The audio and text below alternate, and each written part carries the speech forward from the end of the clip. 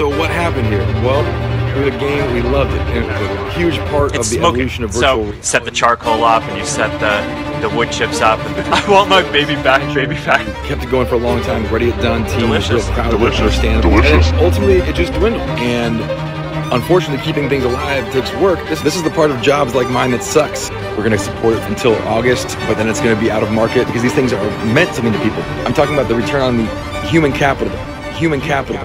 Human capital. Okay, so Meta need to seriously work on their PR. They seem to be making some weird decisions which negatively affect their own community, and the more they talk about it, the worse it seems to get. But I think there's a lot more to the story than most of us realise.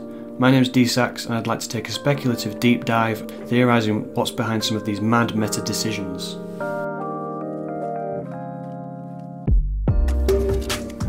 So Meta is in the middle of their Reality Labs Summit, covering their roadmap over the next 4 years, but we'll talk about this a little later on. First things first, Echo VR. Now this has been covered already by far more talented people than I, but rather than rehash the issues of decimating arguably one of the larger VR communities in space, and how wrong it is they're avoiding the seemingly better solutions to just shutting everything down. Why are they doing this?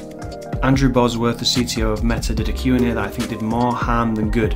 It's pretty clear there's a lot the company can't talk about, but one thing stood out to me. He talked about human capital. Human capital. The most unfortunate wording to describe employees at Ready at Dawn. Now everyone is focused on this word as to how cold the culture is at Meta, but looking at Ready at Dawn's history, I think there's more to it. Lone Echo 1 and 2 are some of my favourite ever games, and arguably the best single-player story experiences in VR.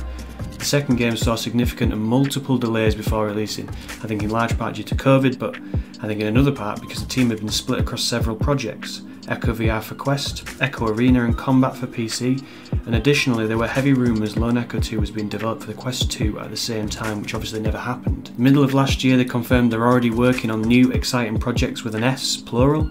My theory is that they do have an Echo VR replacement, but they're not ready to release any specific details. I mean, that would have been the smart thing to do when announcing the server closures of Echo VR, obviously. I think people would have been but currently the decision feels antagonistic rather than just what would have been a money-grubbing decision to force an upgrade to a game on the newer headset. Meta Quest 3 will be announced this year. It's pretty much confirmed at this point, so what are Meta doing? Well, I think, and doing my best to avoid hyperbole, Meta Connect 2023 is going to be the biggest VR event for Meta yet. With the advent of PSVR 2 competition and the unannounced Apple headset on the horizon, they're in hyperdrive to deliver with Quest 3. Quest Pro sales results, unofficial estimates putting the product around 50k sold, proving that price has been a major factor in the response. Games are king and social aspects push retention, which you'll notice has been a keyword cropping up more and more from their exec team. They don't just want large sales like the currently close to 20 million Quest sales, they want those same 20 million regularly playing and interacting. So back to Ready at Dawn. I think they're developing a launch game for Quest 3 and I believe they're behind schedule, hence Boz's mention of human capital. They want to put all hands on deck to get this game or games ready for Quest 3 launch, or at the very least have a good amount to show and tease for the Quest 3 post-launch. Meta want to stack Quest 3 with launch games in an attempt to bury the AAA plaudits of PSVR 2, and I'm all for it. If I'm right, this is the direct result of competition. Think of all the developers Meta have purchased, and there have been barely any releases. I think they're all working quietly on Quest 3 games. Meta Quest Pro development has also been super slow, with only Red Matter 2 taking real advantage of the machine, so I think the focus is elsewhere. This goes hand in hand with recent cancellations of 2 of the headsets to streamline development. There's a lot of doom and gloom with people thinking Meta is crumbling.